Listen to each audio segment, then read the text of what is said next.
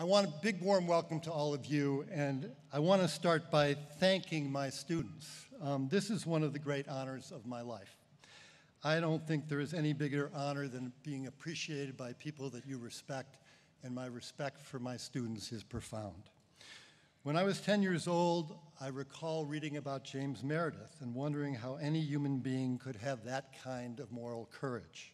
It is an amazing dream to be on the same stage as him.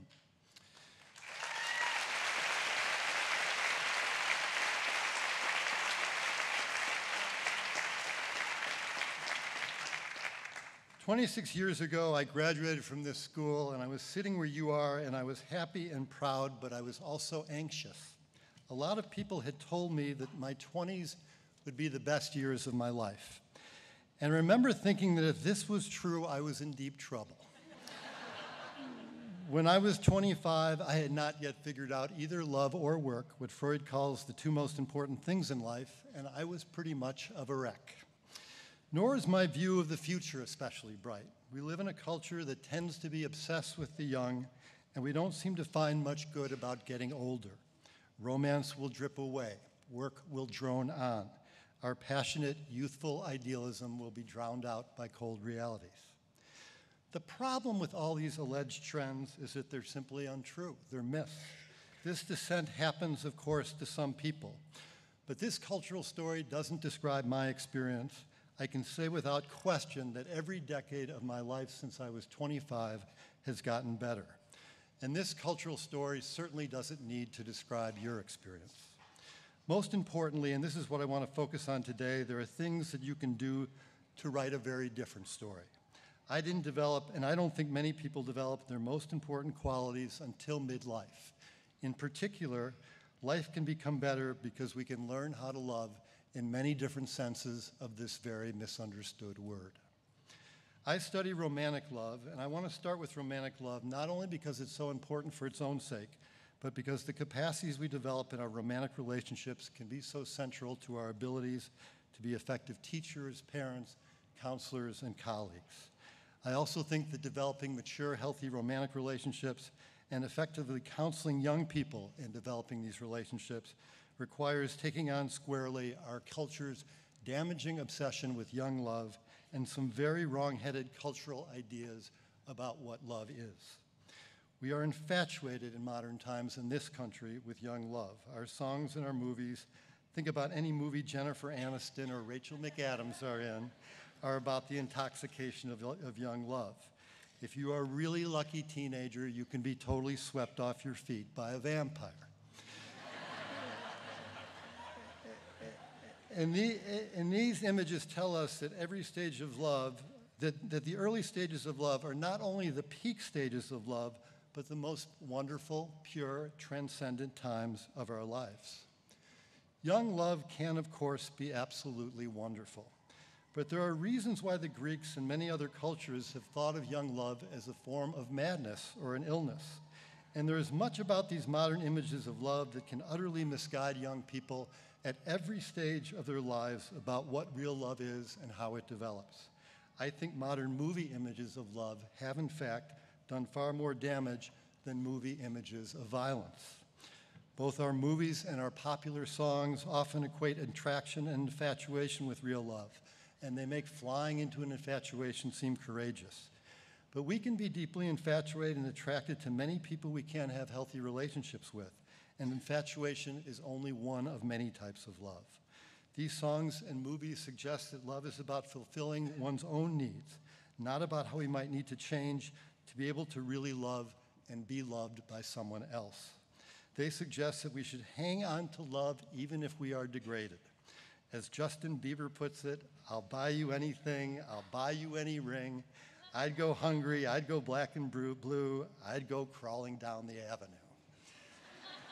I think I may be the first person in ed school history to quote Justin Bieber at a convention.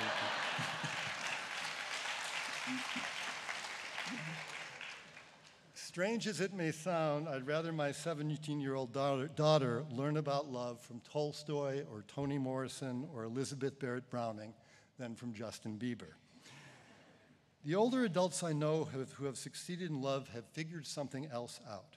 They have different metrics. It's less that they have different feelings, that they interpret those feelings differently. Many of these adults see love not as a preoccupation or as an infatuation, but as having the kind of deep trust and faith that allows them not to think about someone else all the time. In this way, real love enables them to give to those outside their relationships, to be better parents, educators, mentors, or generative in many other ways. Rather than seeing all the ways that their partner fails to meet their needs, they deeply appreciate who their partner is, and they're aware of their own flaws and work to reduce the harm these flaws can do to those they love. Rather than fretting about the loss of intensity of young love, they're able to experience many kinds of deep love at different stages of their life. When I said I love my wife on our wedding day, I meant something very different and much thinner than when I say to her, I love you today. At the same time, adults in these successful relationships never let themselves be degraded or subordinated.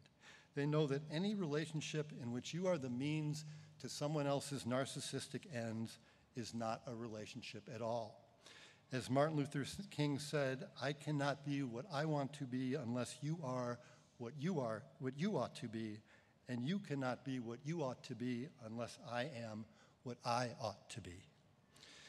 Developing these relationships is not, of course, simple. Many of you will have relationships that fail and you will have to restart. Some of you will decide not to have romantic relationships at all.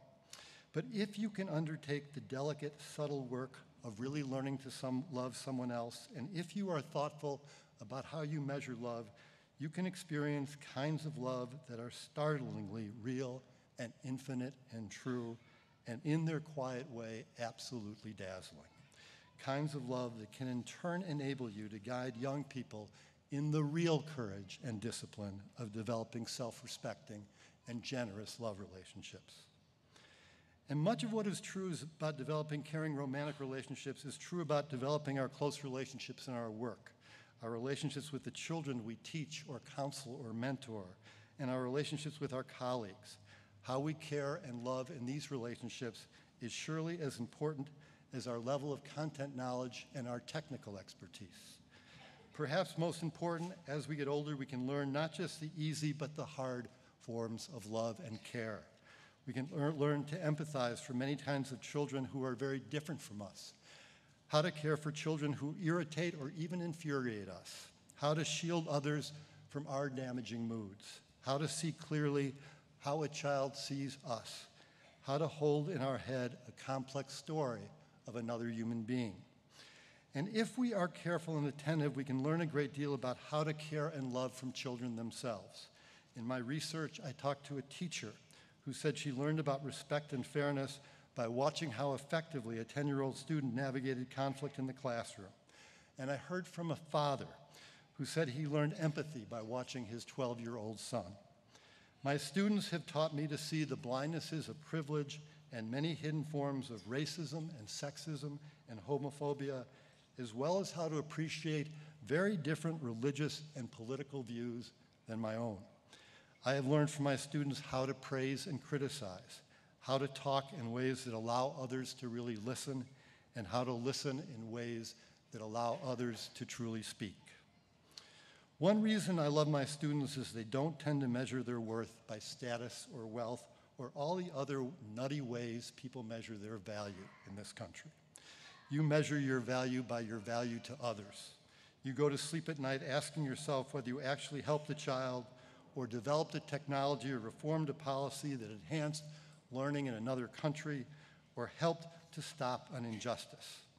And I have such great hope that your lives will become more gratifying as you age, because I know that status and wealth are often false idols, and the capacity to measure your life in terms of your value to others is in itself a profound gift. Because of this gift, you don't need to buy into the story that idealism evaporates over time. You can experience many forms of idealism throughout your life that are deep and earned, and even at times spiritual. Idealism that is also, in its quiet way, dazzling. Finally, let me mention one other kind of joy and meaning we wrongly associate with the young. We think of youth as a time of wild, exhilarating freedom. But the reality is there is a far more important kind of freedom that we can exercise at any time in our lives. The writer David Foster Wallace talks about this kind of freedom.